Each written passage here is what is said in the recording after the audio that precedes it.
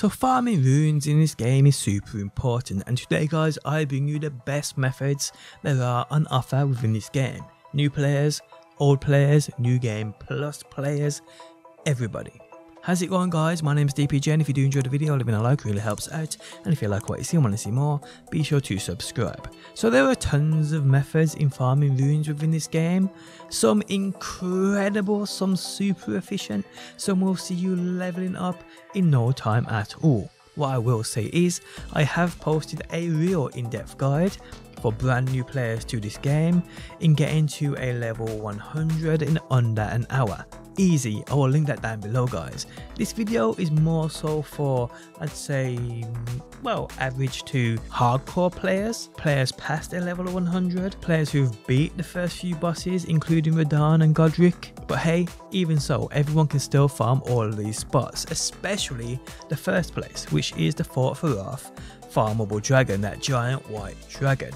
Now, before we even check this out, you want to get yourself the gold scarab. There's no two which ways about it. This talisman just makes farming runes so much more efficient because you earn a 20% increase on every part of runes you earn, people. And this is dropped from the Clean Rock Knight sickle and the Clean Rock Knight spear bosses found within the abandoned cave, as you can see on screen here.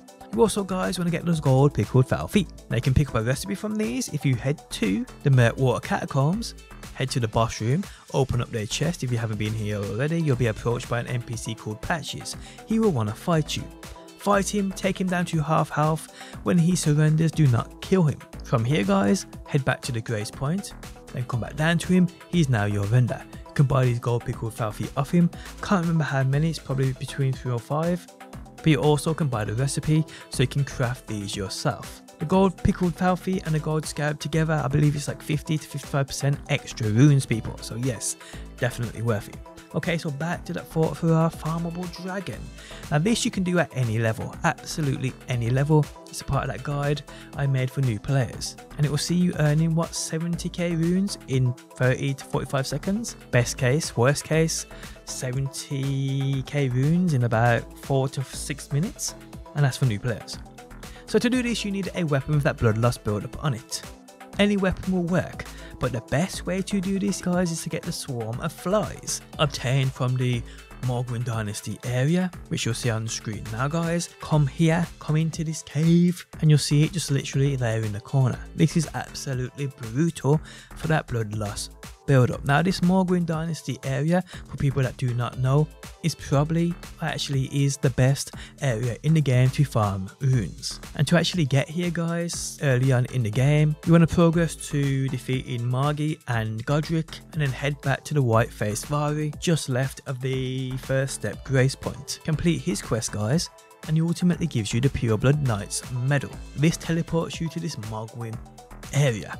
Now there's plenty of guides on the actual quest for that white-faced Vari, and it is a part of that guide I'll link down below if you're unsure about this, but I'm pretty sure everyone now has a way in getting here. But hey, back to the Fort Faroth dragon. Swarm of flies guys. This makes farming this dragon stupid quick. 30 seconds. Easy. This is best case by the way. Worst case, new player with a bloodlust build up weapon, probably going to take you between 4 and 6 minutes.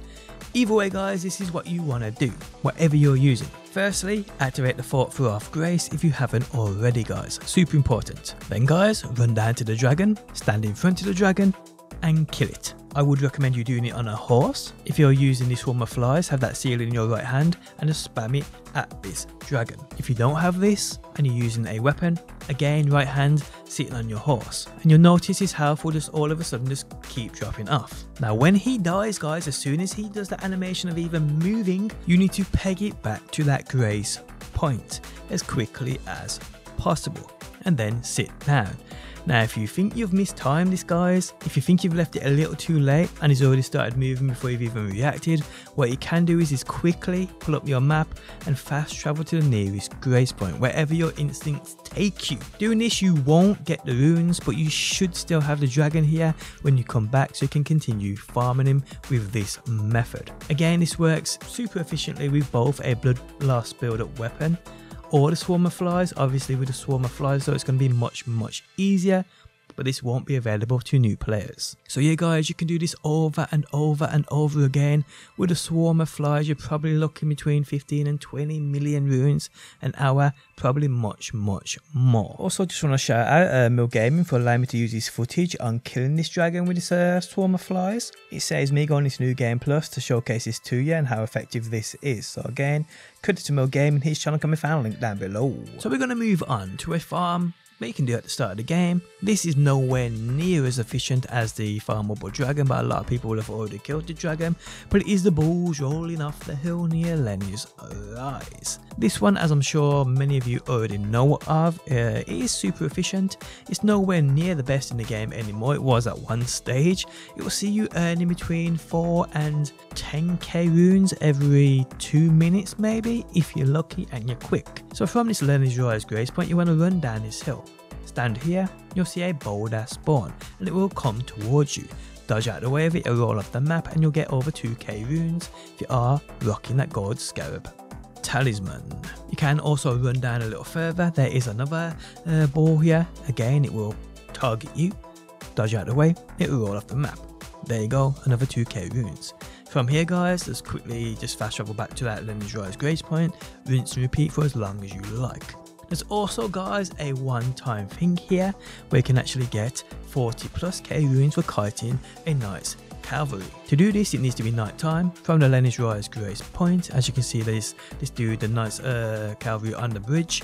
Run past him and kite him up the hill behind him. You want to keep him close to you because he does lose interest quite easily. Now, he will be running through the same poison spores you'll be running through, but once you get to the top and take a sharp left guys, you'll notice if you didn't lose him, that his health will just disappear off the screen and you'll get those runes. It really is as simple as that guys. Now another spot that people actually abused for about a day and then quickly forgot about it was within the deep root depths. A great farm from across the root's grace point, as you can see on the screen here. You spawn in here guys, kill these 3 enemies, simply reset at the grace.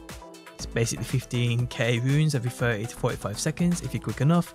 Simple as that. It's just getting here was the problem because you had to come down through Knockron City, take out the twin gargoyles who weren't easy bosses, make your way through the tomb at the end of their room, run all the way here. But once you are here, it is actually a decent farm. But hey, I think it is a farm now for the past.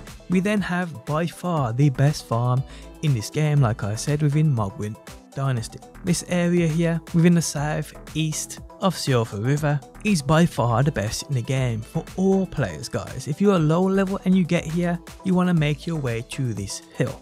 This hill right here, the grace point of the Palace Approach Ledge Road. This is where all that good stuff happens. Because on this hill there's about 15 or 20 enemies. These with that gold scarab and that gold pickled foul foot would drop you almost, well, over 3k runes each. Probably more guys. That's each enemy.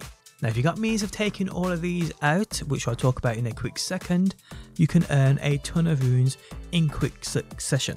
But if you don't, you want to grab yourself a bow and arrow. If you're a new player, a low level player, and you've got here, you want to grab yourself a bow and arrow.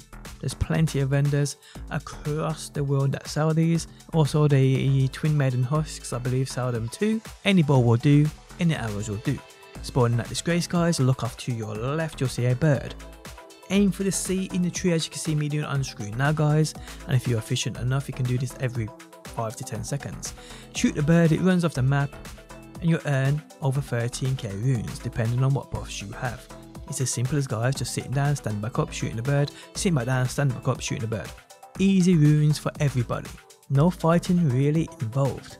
But hey, the hill is still the best spot, but the hill requires a powerful weapon and a powerful character to take out all of these enemies. Now obviously the best way in doing this is using the relic sword. This is the Elden Beast remembrance weapon. So you have to complete the game, beat the last boss, and you get his remembrance, take it to 2 fingers within the round table, and you can pick the relic sword. This will take out the whole hill in one swipe. Utterly ridiculous. But guys, there are other weapons you can use where you can take out half of this hill at a time, making it super efficient, where you don't actually have to complete the game to get. One weapon what's amazing at doing this is the Margrin's Sacred Spear. This, guys, you get for defeating Margrin of this area. You defeat him, you get his remembrance, you can take it to 2 fingers, guys, and pick this weapon. Level it up, come back, and you can farm away. Super easy, super quick. But what I will say is, do not kill Margrin if you haven't completed the Whiteface Fairy quest, because if you do defeat Margrin before finishing this quest, you'll lose out on your chance of getting the White Mask helmet and the armor set that goes with it. This is one of the best in the game, if not the best in the game, for that bloodlust builds. There's no two which ways about it.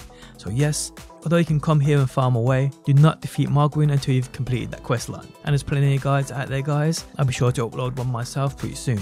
Another great weapon in taking out a lot of the hill is the Star Scourge Greatsword. This is from the Rune remembrance. So defeat the Rune, one of the earlier bosses, take his remembrance to 2 fingers, and pick the Star Scourge Greatsword. Absolutely brutal weapon. I absolutely love it. Now there is another spot, guys, not quite as good as the hill, but it's still decent, and it's located on the other side of this area near the Dynasty Mausoleum entrance. Here again, guys, you can kill all these enemies in an instant if that weapon is right. Could also use probably a lot of sorcery would help you out here as well. Same with taking out the enemies on the hill, and there's plenty of sorcery, there's plenty of incantations that does great area of effect damage. So hey, I'm pretty sure if you look in the comment section of this video, people will definitely help you out. But there we have it, guys, some of the best rune farms in the game, one for everybody, and I hope you enjoyed the video. Like I said, if you're confused about anything here, guys, check out the links I'll put in the video description. The videos there will explain everything you need to know. And there we have it, guys. On that note, the end of the video has arrived. If you enjoyed it, leaving a like really helps out. If you like what you see and want to see more, be sure to subscribe, and hopefully, people, I will see you on that next one.